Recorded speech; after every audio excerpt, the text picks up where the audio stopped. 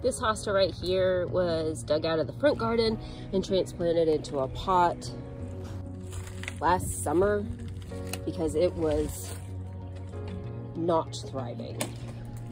I was having a hard time keeping up with the watering, and it was getting too much sun, and the size that it was when I planted it out in too much sun with not enough water was too small. It just wasn't. So I transplanted it into this pot, and I honestly even thought that at the end of the season that it was still dead. I put the pot over there next to the fence line, which by summer is getting almost complete shade.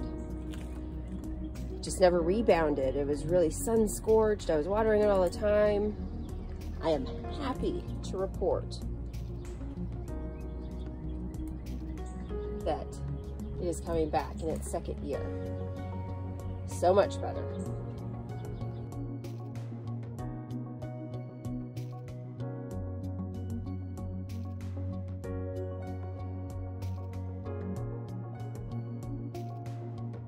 Look at my salamander friend coming out to get some sun.